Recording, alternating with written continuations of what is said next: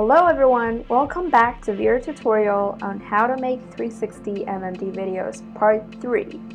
Last time we learned about how to import downloaded files into your MMD software. This time, we're going to delve into setting up bone and frame manipulation of your characters using the Bridge plugin. Already too complicated? For now, you can think of it as editing, which we will elaborate on very soon. Now if your preview of the character movements is clear, you've already made a regular MMD video. But to be able to see your character's stance on a virtual reality set, you still need to build a 360 set using a 3D software. As intimidating as it sounds, it's actually a breeze. Back to where we left off. So you've watched the preview of your characters and their moves, and to your left, you can see a menu for bone and frame manipulation. Each little dot is a data point recording your character's movements. You can drag the slider all the way to the end of the bar at the bottom and slowly back up to find the frame the last dot is in.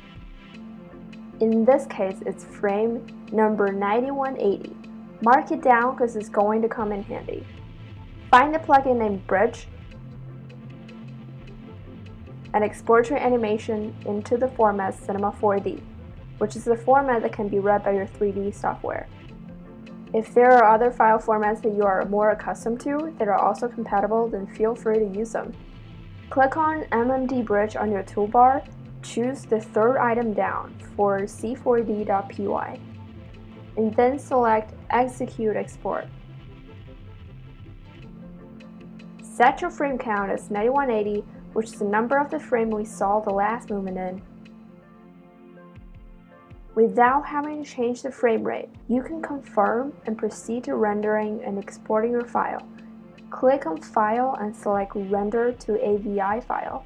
Choose your storage location and set your file name. And don't forget to set the same number of frames in the settings as 9180 with a rate of 30. Click Render, and shortly you shall see a small window on your desktop rendering your work.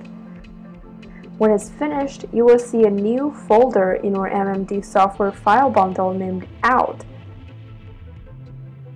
Click through, and you will see all the exported files about this animation produced through Bridge. You can create a new folder to store your files in it.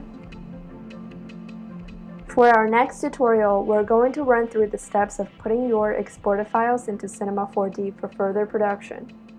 Until then,